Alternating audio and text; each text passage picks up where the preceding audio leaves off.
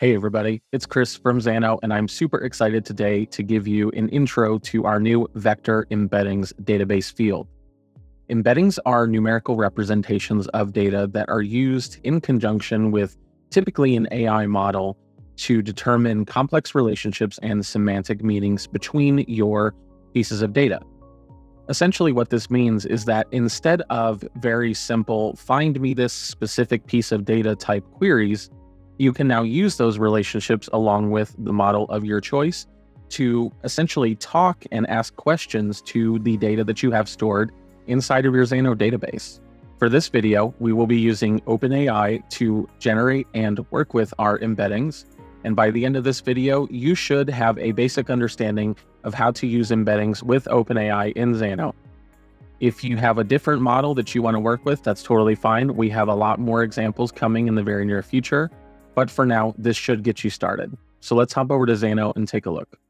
So here we are in Xano, and you can see I have just a few records in my database table here.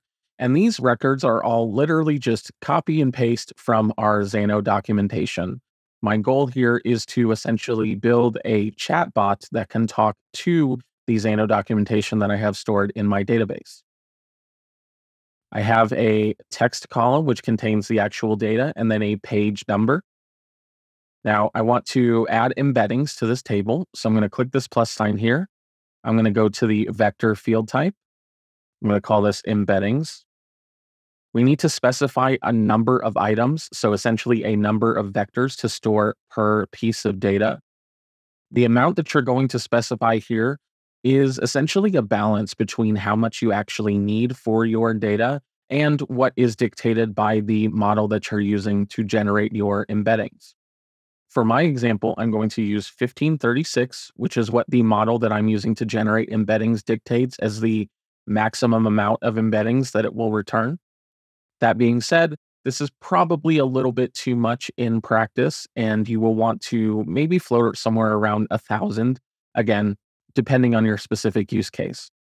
You want to ensure that you do not go over 2,000 when using embeddings in Xano. If you're new to this, because I know I still am, it may sound like it makes the most sense to have as many vectors as possible to have the most precise relationships defined with your data, but there is essentially a concept of diminishing returns here, and you need to start thinking about efficiency when actually working with this data as well. So there's a lot that goes into it. Again, it's very use case specific. If you have any questions, definitely let us know, but this will work for our example. So let's go ahead and save that. So now we have an embeddings column here, and we need to utilize the OpenAI API to actually generate our embeddings. So how do we do that? Well, we could set up a function stack to loop through our data and query the API for each record and then store those embeddings in our table. However, there is a much more efficient way to do that, and that is using database triggers. Now, if you're new to database triggers in Xano, that's totally fine. It's still pretty new. But the way that triggers work is that anytime an event takes place on your table, whether that is a record being added, updated, deleted, or your table is cleared, you can immediately have a function stack execute based on that modified data. So to access our database triggers, we'll go up here to the corner and we will choose triggers. And I have a trigger already set up here called generate embeddings. The way that triggers work is they have a defined set of inputs. So we have new, which is if we're editing a record, for example, this is the new version of the record. And then we have the old version of the record. If we were just adding a record, old will be empty and all we'll have is new. We have the action, which is the actual action that took place on the database. So that's an insert, an update, a delete. And we have the data source. In our function stack, we have a very simple API request to OpenAI to generate embeddings for the data that we've added to our database. You can get a curl command straight from OpenAI's documentation to copy and paste right into Xano to set this up. For my example today, we're going to be using the text embedding 3 small model. And then we just send our OpenAI API key along with that request. And our trigger is set up and ready to go. This is set to run on inserts and updates, so anytime records are added or edited. So let's go ahead and publish our changes here. Let's go back to the database. And now I just want to trigger the trigger. Now let's go ahead and edit these records so we can have those embeddings generated. So I'm just going to go ahead and clear out that page number here. We'll refresh and you can see those embeddings have been generated. And now I'm going to go through and do this with all of my other records. Okay, so we've edited all those records. Let's refresh one more time. And there are my embeddings ready to be used in my other function stacks. Now, before we move on, there's one more thing that we have to do on this table, and that is indexing. Now, if you've been a Xano user for any period of time, you've probably heard about indexing. Indexing is essentially a way for your table to understand the data that you're looking for and find it super fast, kind of like the index in the back of a book. Typically, you would only apply an index to a table once the data set gets very large, so maybe 5 to 10,000 records, depending on how large your schema is. With vectors, it's a little bit different, and we actually just want to be indexing from the start. And that is really just because of the volume of vectors that are typically applied even to one single piece of data. So we're going to go ahead and apply an index here. We'll choose our vector index type. We'll choose our embeddings field. And for this example, OpenAI wants us to use inner product, so we will choose that. We'll click Save. And now my embeddings column is indexed. Again, it's very important. If you're using embeddings, just apply that index to that field from the start. So now that we have our vectors in our database, we can start using them in a function stack. So let's just build one from scratch here to ask a question of the data that we have stored in our database. I'm going to add an input here, and we'll just call this question. Now, the first thing I need to do is I need to generate embeddings based on the question that's being asked. So let's head over to OpenAI's documentation. We'll copy this curl command. In Xano, we will add an external API request. We'll click import curl, and we'll just paste that right in there. So our API request is pretty much ready to go. Let's set up our OpenAI key.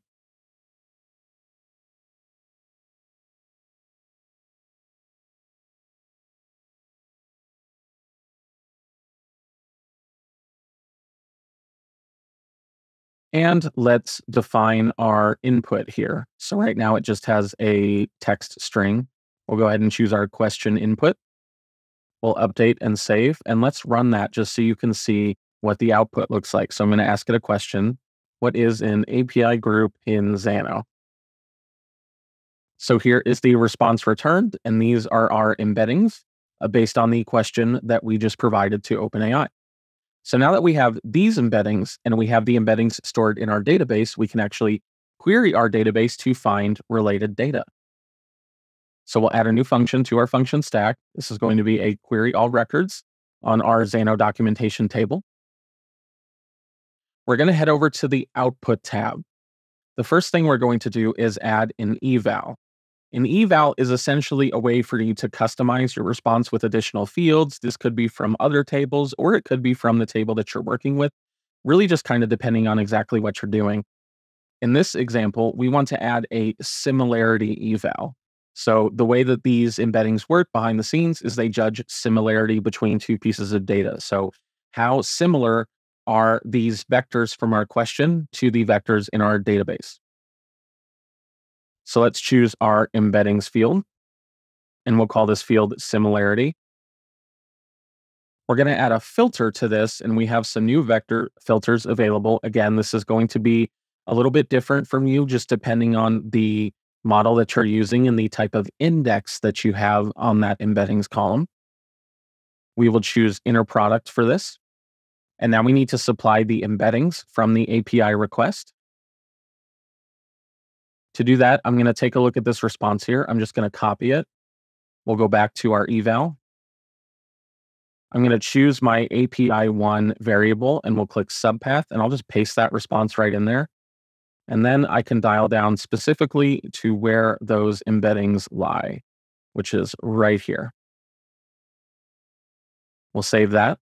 Now we're almost done. We need to make a couple of adjustments to our return. It's important to use paging for this because you do want to essentially limit the pieces of data that are returned by your query. And that's really just about efficiency. I'm going to say I want up to 2 records returned. And that's, my data set is very small. So yours may change here just based on how much data you actually have. And of course, you do also want to consider the cost for actually generating a response to the data that you're sending, because as you know, this is all about usage-based pricing and it can get expensive. We also want to sort by our similarity field, and we want to do this in ascending order. This ensures that we are returning the most similar results first, and our index is being used properly. We'll save our changes. And we have just built our query, so we are all set there. We can go ahead and take a look at what that response looks like. So you can see we have our records returned here. Now that we have our similar records returned, we need to send those back to OpenAI to actually get an answer to our question. We can head back to OpenAI's documentation and get a curl command to copy. Back in Xano, we will add another external API request and paste our curl command. Let's add our OpenAI key first. And now we need to modify the messages that this is sending just to craft our request. And for this example, we'll be using GPT 3.5 Turbo. So the first thing we need to do is provide a prompt. Now, I'm not a prompt engineer or anything like that, but I think we can build something that works here. Okay, so we have our prompt. It just says you are an assistant trained on the documentation for Xano. You're going to answer this question based on the pieces of documentation that I have given you. So we'll update that. Now we need to provide our question. And for that, we'll just use our input. We can get rid of this example message because we don't need that. And now we need to provide the data returned from the database. And we can do that by just pointing to the variable. So we'll do Xano documentation1.text. Now we're returning multiple records here. So if all I do is reference that text field, it's going to return as an array, which we don't really want. We just want plain text. So we're going to fix that by adding a filter. That filter is called join. And we'll just put a comma separator in there. So this should be ready to go. Let's go ahead and save our changes. We will return that API2 response in our results, and let's see how it goes. So we are asking the question, what is an API group in Xano?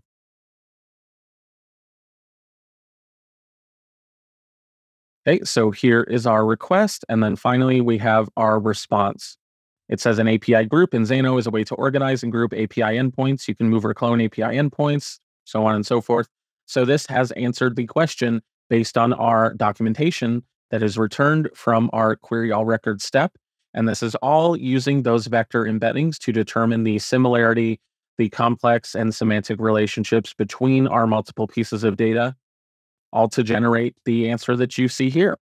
Now, vectors can be a little bit confusing, especially for starting off. I know that they were for me. So I'm going to kind of draw you a little example here that will hopefully make this easy to understand. So I'm going to draw a little point here, and I'll add some text here, and we'll say, this is API groups.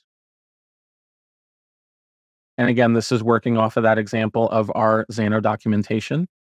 And we're going to add another one here, and this is going to be naming API endpoints. Okay. Now we're going to do one more. I'm going to make this one a different color.